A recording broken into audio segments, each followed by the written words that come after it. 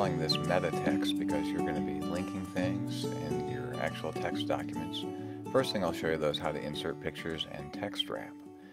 You've gathered your pictures, you've saved them to your Google Drive. If you click Insert Image, that will call up your Google Drive, and from there you just need to browse to where you've saved your pictures. Again, if you haven't already gathered your pictures, you want to do that first so that when you go to the Insert Image menu, you can just browse to where they're saved.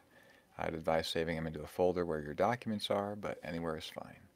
Pick your image, and select it. It'll come in very big, the full size of the image. Probably too big. I would click Wrap Text first. There's a little link below the actual picture called Wrap Text. And that will cause your document to put text around your picture. Then you want to grab the corner of the picture in your document. Don't grab the edges, top or left, right, or bottom. Grab the corners and that'll keep the proportions correct. And then you can move that picture wherever you like in your document.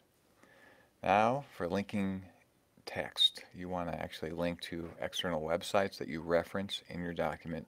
You also want to link to other documents in your project. First thing you need to do is share that folder. So put all of your documents you've made for the project into one folder and then share that with your teacher. You can share this with other people too. If you have a partner, you could put their name here as well, but at least share them with your teacher. Once you do that, then you'll see that you have a link at the top that you can actually share. You can copy that link, and that is where you'll get the magic of linking multiple documents together. And see that link at the very top? Highlight that, and then if you copy that, you'll have that to put into your documents. We're going to save those changes so that we have our shared folder. So everything in that folder now is shared. All of the documents you've created in your project, all are shared with everyone that you've picked. You can open up any document now and it's a shared document.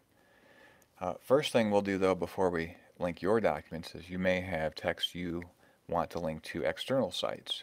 You might have sources or websites or web pages that you want to reference in your project, and when you click them it will actually take you to those sources or that site. You saw that example just now. I already have one linked there. So how do I get that link? Well, first off, you need to choose the text, the words that you want to actually create that link. Highlight those words. It can be a single word or more than one.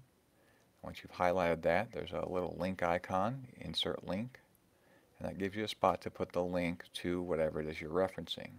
So then you have to go to the actual place, either your document or the external site. Once you're on that page, highlight the address, copy it,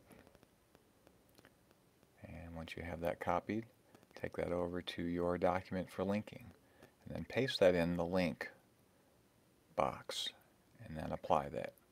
And so that then becomes a link. When someone clicks it, it will take them to that source or that external site. And you can do this multiple times throughout your entire document. So then your documents, you need to link and interlink all of your project documents. How do you do that? I removed one I had already. I'm going to highlight that text to my other document for causes, and then I'm going to insert link, but then I have to go to my document, open it, make sure I have the right one, and then click the share button. And because I've shared this already, there's a link there waiting for me to copy. I can copy that link to my clipboard, and once I've copied that, I can go back to my document where the link will be and paste that address to my shared document. It's a long address, and click apply. So now when someone clicks the text and the link attached to that, it will take them directly to that other document.